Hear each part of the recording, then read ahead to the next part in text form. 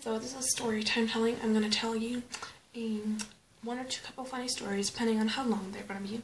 This one is like medium long, and oh, my leg fell asleep. Okay, hold on, let me wake my leg up because I hate having leg fall. Okay, it's still asleep. Oh my gosh, I thought it was gone. Oh my gosh. Okay, so this is a super short story. It was like a month or two ago, and I was laying in bed, and it was like in the middle of the night. It was like 1 or 2, and I was like somehow still up. Don't know what I was doing, but I was still up.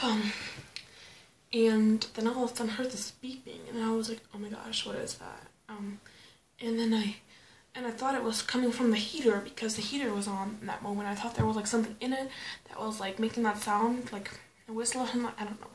So then I just covered up my heater, and then it turned off, and I was like, okay, it's gone now. And then it just kept on beeping. It was like, beep, woo, woo. Like it was like a vibration and a beeping at the same time, and I was like, okay, that was not normal. But I was so scared to go out in the hall because I was scared there was like, hold on, I don't know, I was just scared to go out in the hall because I heard vibration / beeping noise. And it was really loud. So then I walked into my mom's bedroom, like into their bedroom, and I was like, Mom, do you hear that beeping? Do you know what that is? And then she came out, and it came from downstairs. So I was even more scared because it came from downstairs, and when you look down the stairs, it's totally black. So my mom turned the lights on, walked downstairs, and I kind of followed her to make sure nothing's gonna happen and something. And it was the dishwasher. Yeah, it was literally the dishwasher. The dishwasher is broken, still is, and we're like trying to get a new one. Yeah, it was broken. Something in it was broken, and that's what was making that beeping / vibrating noise. And so my mom just turned it off, and ever since then we had a vibrating / beeping dishwasher, and we only have it on when everyone's upstairs or everyone's downstairs, or like we're switched up between upstairs and all the way downstairs, or when no one's at home. So like my mom usually turns it on when I'm at school and my stepdad is at work. Yeah. So yeah. So that's number 1 story. Let's move on to story number 2. Okay, so this is also a really quick story. It was like a couple weeks after we moved here, when like a couple of our furniture was here, like our beds and our like big furniture, and I was home alone, like literally alone because my mom and my stepdad were going on a date. Like they went to eat, and then they went like out to do something. I don't know what they were doing, but whatever. And I was home alone, and like around between 10 and 10:30 something, the door rang, and I was like, oh my gosh, literally, who could this be such late at night? And so because my mom and that's right, it's like they always tell me not to open the door unless I see who it is, but I was still scared because we have like a door and you can hardly recognize people through that door. So I went to the kitchen and I grabbed the biggest knife we had, and I slowly walked to the door, not to like give any footsteps away, and I looked through the little glass part, and it was my mom and my stepdad, and I opened the door, and they were like, okay, why the heck do you have a knife in your hand? And I was like, well, I wasn't sure who it was, and I was scared it was like some sort of murderer, so I was gonna be prepared to fight back. So that's story number 2. Let's move on to story number 3. Okay, so this is in 5th grade in school. So I was in school, and I was in Read 180. I don't know, I haven't been in that thing forever. So in Read 180, it's like where you get sort of help with reading and everything. And because it was my first year in American school, I needed that. I needed like extra help. I had ESL and Read 180. Now I only have, then in 6th grade I only had ESL, and now I only have guided studies. So, getting better. Yeah, so 5th grade. So it was like this big room. It was like a couple of big tables with chairs, whiteboard, a bunch of computers, and then there was like a little chill out area with 2 couches, 2 chairs, and then another couch. And right above that one couch that was in the corner was a window. And so one day, that window was wide open, and my teacher specifically said, be careful so you don't run into it or don't hurt yourself. So then that day, of course, what I did, I ran into it. And how I did it was, my teacher was sitting at her desk, and she said something that was really interesting, and I really wanted to see. And it was like, I don't know, I think it was it was my favorite teacher's newborn baby.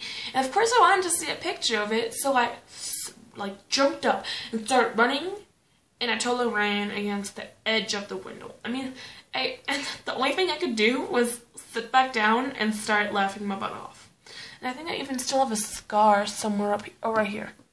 You see those little 2 scars? One of those 2 is the scars I got from running into the edge of the window. So, everyone was like, oh my gosh, are you okay? And I had like a little bleeding scratch, but it wasn't like big or bad.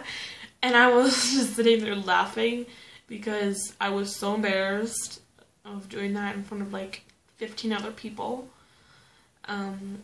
So yeah, I was pretty embarrassed. Moving on to story number 4, which is probably going to be the last one.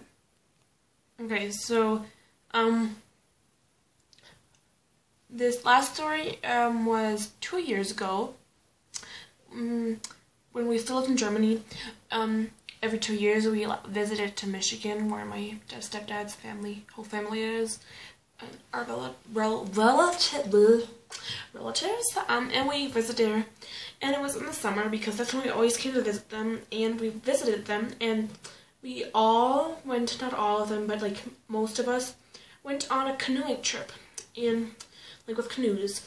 And so when we got there, like the guy that brought us there with all the canoes, he left, and we got to the bottom because we had to go down a hill. We got to the bottom, and we saw that one of the canoes had a hole about this big, and we were like some of my uncle, 2 of my uncles tried to run back up the stairs to get to the man to like get a new canoe. So then my stepdad just took 3 gums, chewed them really good, and then like used it as glue, and I was like, yeah, okay. Whoever's gonna be on that boat is gonna drown in that river. And it happened to be me and my stepdad to get that boat, because I guess he was so confident that that piece of gum was gonna hold that he was just like, we'll take the boat. So we were the last ones to go away, I think. And we started going. I mean, the river wasn't like brown. It was like really, really clear. I mean, it was really nice. It was really deep, but it was really nice. So we were like on a canoeing trip, and we stopped a couple of times to like eat and to take like little breaks, picture time, like everything. And then I was like, I want to go in the water. So I took like a floaty thing, and I tied it to the canoe, and I sat on it, and like your butt is like in the middle of this, like the floaty ring thing. So I was sitting there, and my feet were like also hanging in my arms, and I was like looking into the water, and I saw a giant fish about like this long and this wide, and I was like, oh, you gotta get me out of here. So I like pulled myself, then I like went into the canoe, and the whole canoe just tipped over. We had he had his phone in there. We had a backpack. No, we had like a backpack and another little bag in there. And I was just like, oh my gosh, now everything's in the water. We're all gonna drown. All those like stuff is gonna drown that just fell into the water.